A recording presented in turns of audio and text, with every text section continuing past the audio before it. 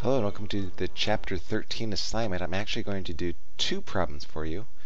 Problem number 1, which is the chi-squared goodness of fit test, and problem number 5, which is the chi-squared test of independence. So let's begin, and we'll do this in Excel as usual. Here's problem number 1. The shares of the U.S. automobile market held in 1990 by those companies were 34%, 32%, 19%, 9%, and 6%. So suppose that a new survey of 1,000 new car buyers shows the following purchase frequencies. Boom. So let's get this in Excel right now. So this is that's our population, that's our hypothesized values. So values.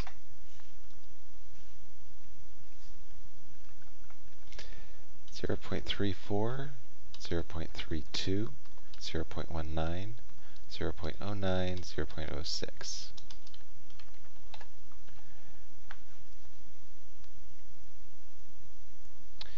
Here's what we observed. Well, that didn't copy too well. Let's try it again. Sometimes picking up more than just the table helps. There we go. There's the table. You can delete everything else. Now remember, n equals 1,000.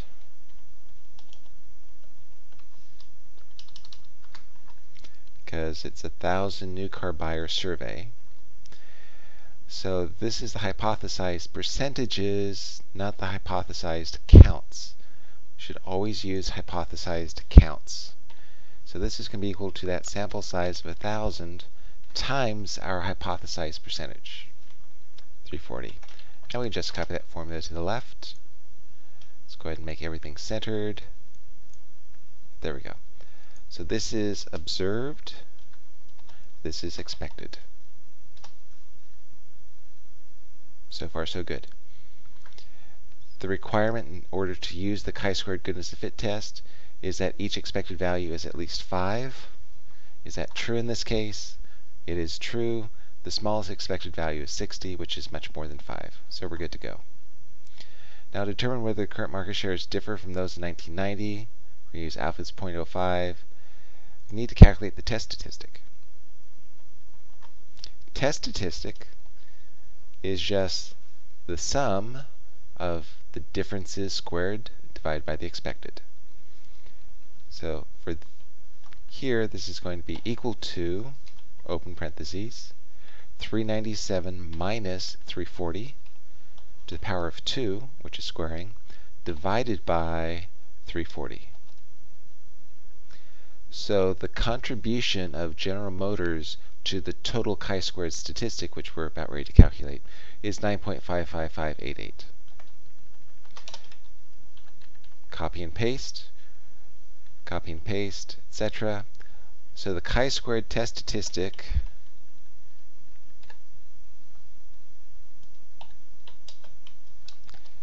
is just equal to the sum of all of those components. 43.2925. That is our test statistic. Round to 3 decimal places. I'll have Excel do that for me. Seems like rounding a 5 would round up, but it's really 49. 43.292.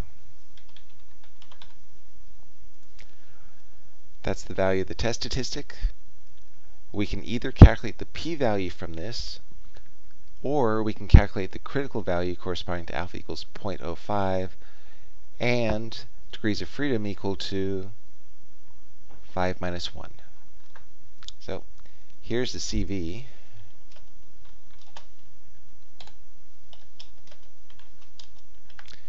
This is equal to CHISQ, that's typical abbreviation for chi-squared, dot INV, because we're calculating the critical value, so we're giving this function a probability, and we want it to give us a chi-squared value. Dot RT, because we're going to be looking at the right tail, 0.05. Degrees of freedom is going to be n minus 1, or the number of groups minus 1. 1, 2, 3, 4, 5 minus 1 is 4. Critical value is 9.48773. What we observed is greater than that, therefore we reject the null hypothesis. And the null hypothesis is what we observe comes from this hypothesized distribution. We reject that. There has been a change since 1990. Similarly, we can calculate a p-value. P-value, remember, is just a probability. A probability, so it's going to be, remember, chi-squared CHISQ dot DIST, because it's a probability. And since we care about the right tail of the chi-squared distribution, it's going to be dot RT. What information do we give it? We give it the observed test statistic and the degrees of freedom. Again, n minus 1. 4 in this case. P-value is 9 times 10 to the negative 9th. Both of those tell us that we should reject the null hypothesis. So let's go back. So we reject, conclude market shares differ from those of 1990. The null hypothesis was there was no difference. Null means 0. So null hypothesis is there's no difference. We rejected that, so there is a difference. That's problem number 1. Here's how we would do this in Excel. What we observe, what we would expect if the hypothesized distribution is true. Chi-squared statistic is just made up of observed minus expected squared divided by expected, added up to give the total chi-squared test statistic. And then we can either compare that to the critical value using chi-sc.inv.rt, or we can compare it to the p-value using chi-sc.dist.rt. .dist gives us probabilities. .inv gives us critical values. So that's problem number 1.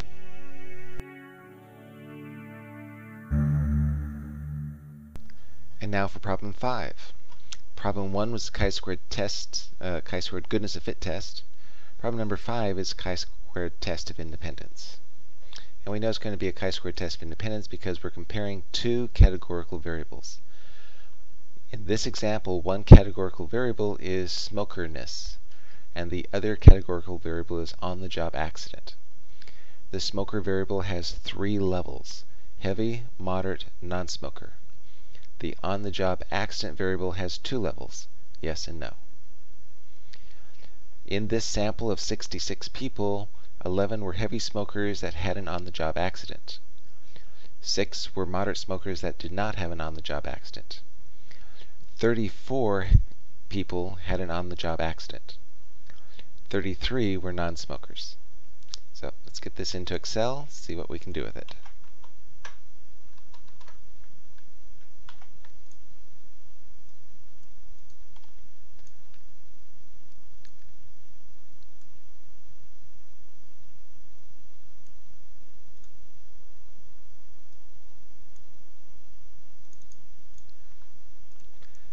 How did they get these row totals? Well, let's go ahead and delete the row totals and the column totals and see if we can recreate them. Column total is just equal to the sum of that column. 34. Column total is for here. Just copy that formula, move it over. 32.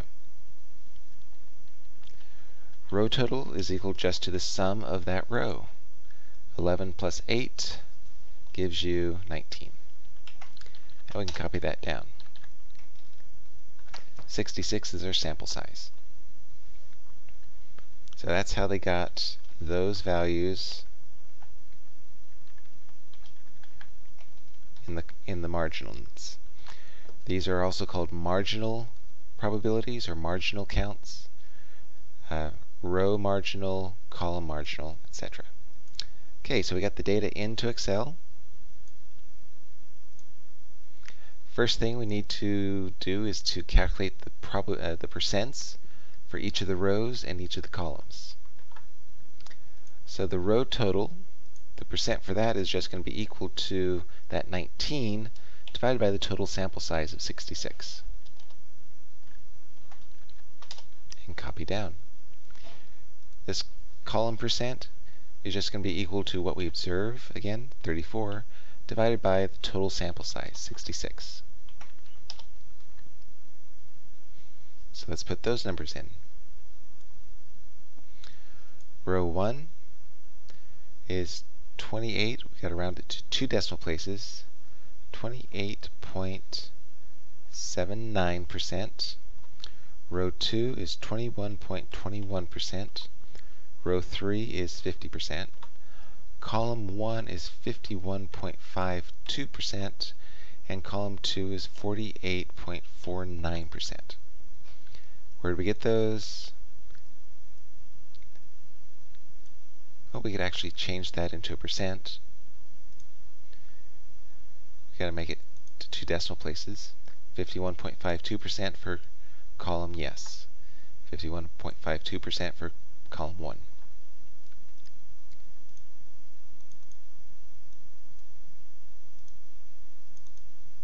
So we can have Excel do all of that work for us. 28.79, 21.21, 50, 51.52, and 48.48. Something happened there. Oh yeah, what happened is I have trouble rounding. So it's 48.48. Boom. Good thing we have Excel check our work. B. Now we have to calculate cell percents. The cell box is for that cell count divided by the total sample size. The row is the cell count divided by the row count. And the column is the cell count divided by the column count. So cell for heavy is 11. 11 divided by 66. Tell you what, let's just go ahead and copy this table again.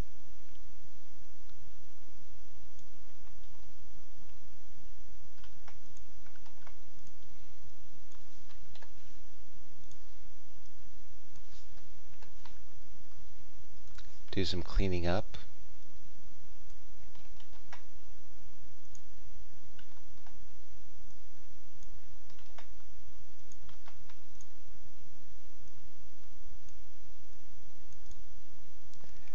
Make sure I can use the mouse.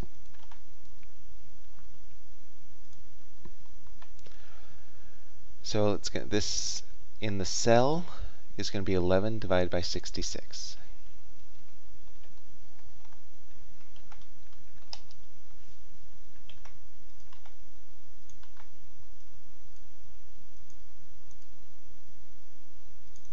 I believe we still need to round to 2 decimal places.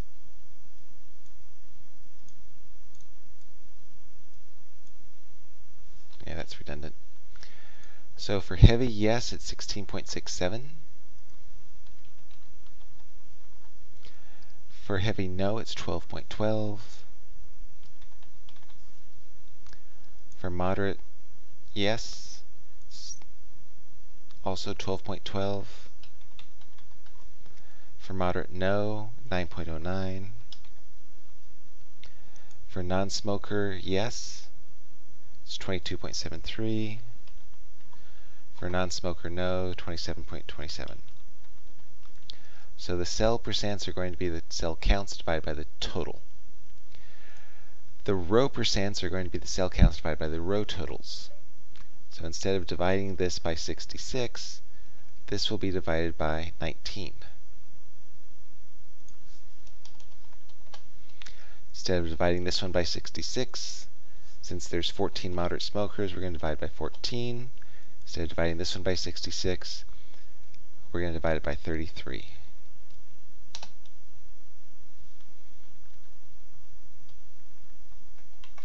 We'll do the same thing here. 57.89, 55.14, 45.45, 42.11, 42.86, 54.55. Notice this percent for heavy yes plus this percent for heavy no adds up to 100 because we're dividing by the row sum. So the row percentages have to add up to 100. Okay, let's transfer those numbers over, and there they are. So again, the row percents are the cell counts divided by the row totals. Similarly, the column percents for the cell will be the cell count divided by the column total. Let's go ahead and do that one.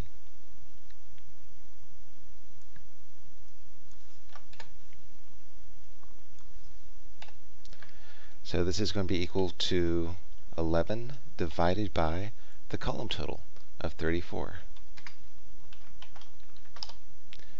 Similarly, this one will be 8 divided by 34, and this one's 15 divided by 34. Notice that these add up to 100% because we're looking at column percentages.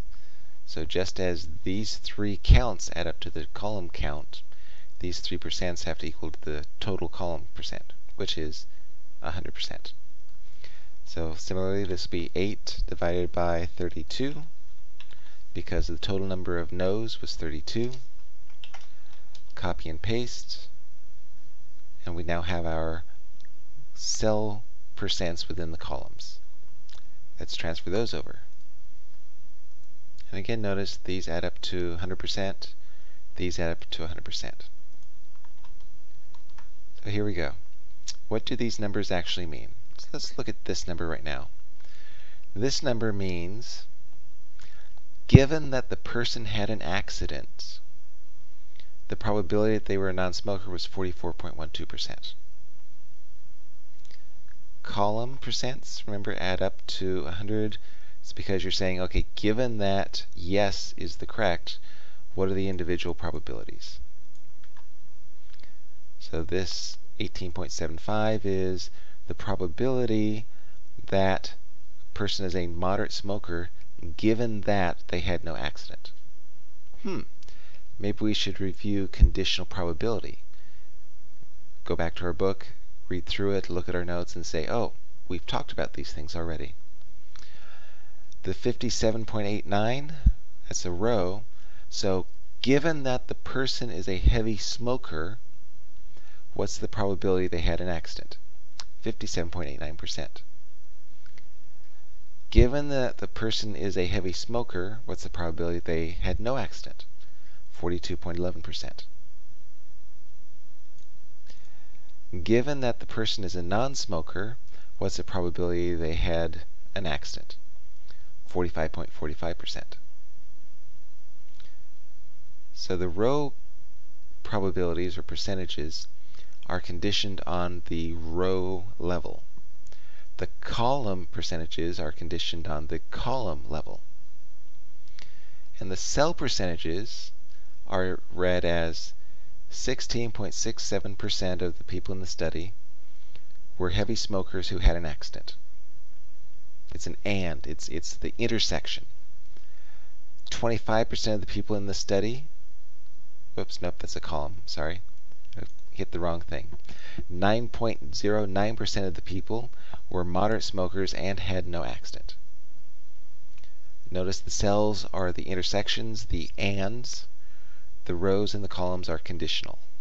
The row is conditional on the smoker level. The column is conditional on the accidentness. So that 25%, given the person had no accident, it's a 25% chance he was a heavy smoker. Okay. Now, using the Minitab outputs, test hypothesis that the incidence of on-the-job accidents is independent. Alpha is 0.01. Here's the Minitab output. There's the p-value, p-value greater than alpha. Fail to reject the null hypothesis. P-value greater than alpha. Fail to reject the null hypothesis. Do not reject. Now we interpret that do not reject. Is there a difference in on-the-job accident occurrences between smokers and non-smokers? We do not reject the null hypothesis. We therefore conclude that there is no difference. If we rejected, that means we found a difference. Since the null hypothesis is the two variables, the two categorical variables are independent, that means that there is no difference in the distribution of accidents according to smoker level. So, no difference. Now, let's take a little side trip here. How did Minitab get these values? The chi-squared statistic, the degrees of freedom, and the resulting p-value. Well, the degrees of freedom is just the number of rows minus 1 times the number of columns minus 1. Number of rows is 3. 3 minus 1 is 2. Number of columns is 2. 2 minus 1 is 1. 2 times 1 gives us that degrees of freedom. Rows minus 1 times columns minus 1. Chi-squared test statistic. Let's go ahead and do this in Excel. So here's the original data. I just copied it over, made it a little bit tidier. It's exactly the same as what we've been working with, just a different format. This is what we observed. This is the observed table. So I'm going to put OBS here. The table that we have to create is the expected table. Expected table is also going to be a yes and a no. Also going to be heavy, moderate, and none. I guess that should be none.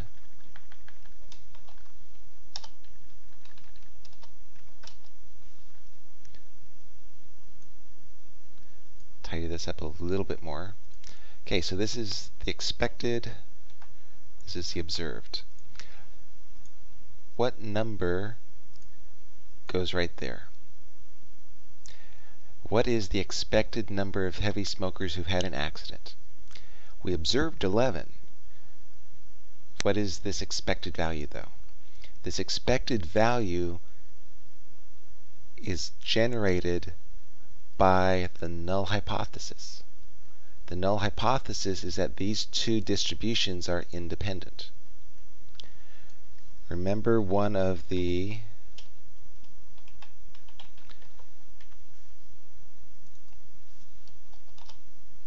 I think that's how you spell independent.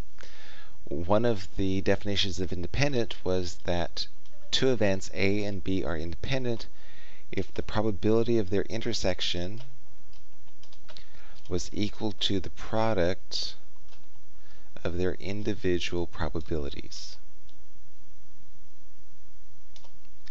So if they're independent, then the probability of A intersect B is the probability of A times the probability of B. If the yes-no is independent of heavy, moderate, non, then what goes in there is just the count for A intersect B. What is the count for A intersect B? It's going to be the probability of A intersect B times the sample size. The count is the probability times the sample size. Well, what is the probability of A and what is the probability of B? Heavy is 19, 11 plus 8 over 65. B, yes, is 19, 29, 34 over 65. So this is going to equal 19 divided by, sorry, it was 66, I believe. That's P of A times P of B, which is 11 plus 8 plus 15, 34, over the sample size of 66. So that's P of A times P of B. Now we just multiply it by the total sample size, 66. So if the two variables are indeed independent, the expected number of people who are heavy smokers and who have had an accident is 9.7878. Let's go ahead and do that for moderate.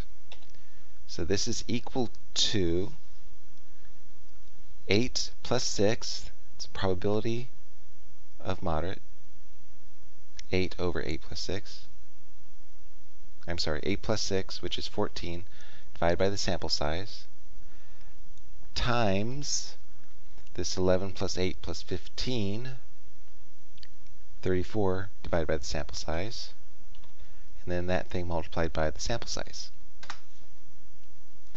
So if the two variables are indeed independent, we would expect moderate smokers who have been in an accident to be 7.212121.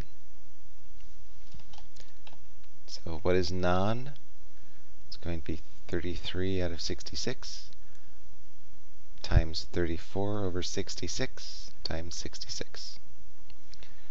33 over 66, 15 plus 18. 34, 11 plus 8 plus 15 over 66 times 66. So if the two variables are indeed independent, we would expect 17 non-smokers who've had an accident. This is equal to 19 over 66 times 32 over 66 times 66. 19 because there's 19 heavy smokers, 32 because there's 32 no accident people, and the 66 is because sample size is 66. 14 over 66 times 32 over 66 times 66. 33 over 66 times 32 over 66 times 66. Our observed table, our expected table. And remember, chi-squared tests are always observed minus expected squared over expected and then added up. So this next step is just going to be the it's going to be equal to the observed heavy minus the expected squared divided by the expected. And copy and paste allows us to do all those calculations quickly. And then the test statistic is just going to be equal to the sum, as always, of all of those chi-squared components. 0.97241. 0.97. Rerun this part of the recording so that again you see how we got the expected. Expected again goes back to a definition of independent that we had. How we got these components of the chi-squared, how we got the actual chi-squared. Now we can calculate the p-value. This is a chi-squared. It's a chi-squared probability, so dist, and we do want just the right tail. It takes two things, the test statistic and the number of degrees of freedom. Remember, the number of degrees of freedom is the number of rows minus 1 times the number of columns minus 1. 3 minus 1 times 2 minus 1. So the p-value is 0.61495. 0.616. Considering everything, really happy that we got pretty close. And we could also calculate the critical value. Again, the critical value for chi-squared is going to be .inv, .rt. Probability is 0.05. Degrees of freedom again will be 2. So the critical value is essentially 6. Our test statistic is less than the critical value.